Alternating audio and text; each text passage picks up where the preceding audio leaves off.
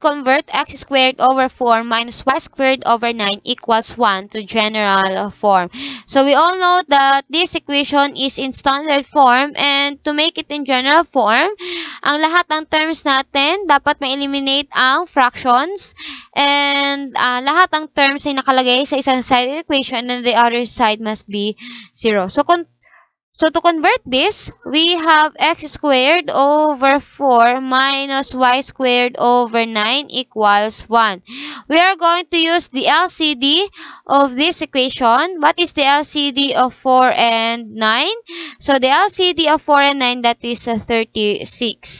And then after getting the LCD, multiply it both sides of the equation.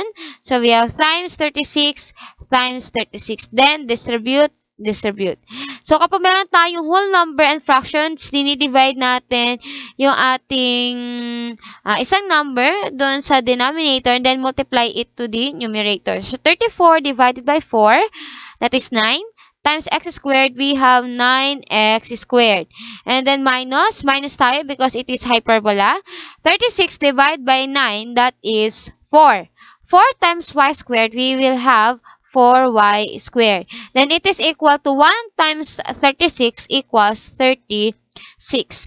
And to make it fully a general form, yung 36 ay lipat natin sa kabilang side.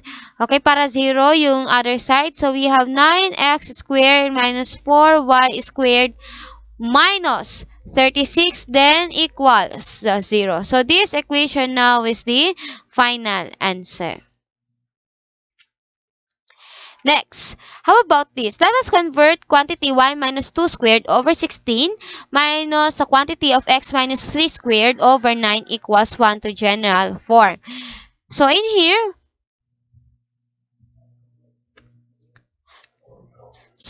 kopyahin natin yung given y minus 2 squared over 16 minus quantity x minus 3 squared over 9 equals 1. Okay, and then get the LCD. What is the LCD of 16 and 9? So, the LCD of 16 and 9 is 144. So, whatever the LCD is, multiply natin both sides of the equation by 144, then 144. So, distribute, then distribute. So, i-divide natin 144 dito sa denominator, saka natin i-multiply sa numerator. So, 144 divided by 16, we have 9, then times y minus 2 squared minus 144 divided by 9, we have 16 times x minus 3 squared is equal to 1 times 144 is 144. And then, i-expand natin ito. We will have 9 times y squared minus 4y plus 4, then minus 16 times x squared minus 6x plus 9 is equal to 144. So, next, after this, kapag meron tayong open close parenthesis, i-distribute, then distribute. So, 9 times 9y squared, we have 9y squared minus 36y, okay, plus 36, and then 16 times x squared, we have negative 16x squared, negative 16 times negative 6x, we give positive, we will have positive 96x. Okay, and then negative 16 times positive 9, magkakaroon tayo ng minus 144. And then yung constant term natin, inipat na rin natin sa kabila, magiging minus 144, then equals 0. So, combining all like terms, unahin natin yung positive na variable na squared. So, obviously, ang positive natin from 9y squared and negative 16x squared is yung 9y squared. So, yun mo una. So, we have 9y squared, then followed by negative 16x squared.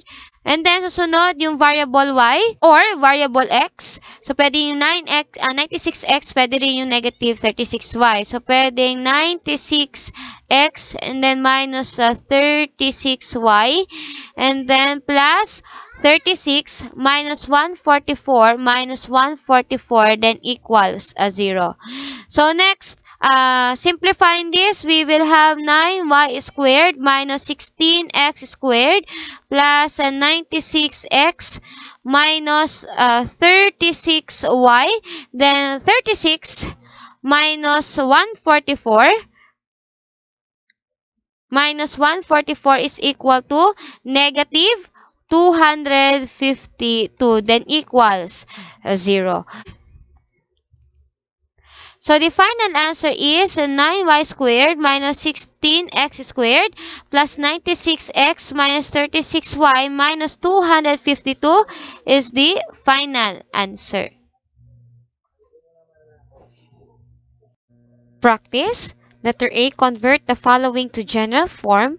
Letter B, convert the following to standard form. Pause this video for 10 minutes to solve for the following questions. And here are the answers. I do hope that all your answers are correct.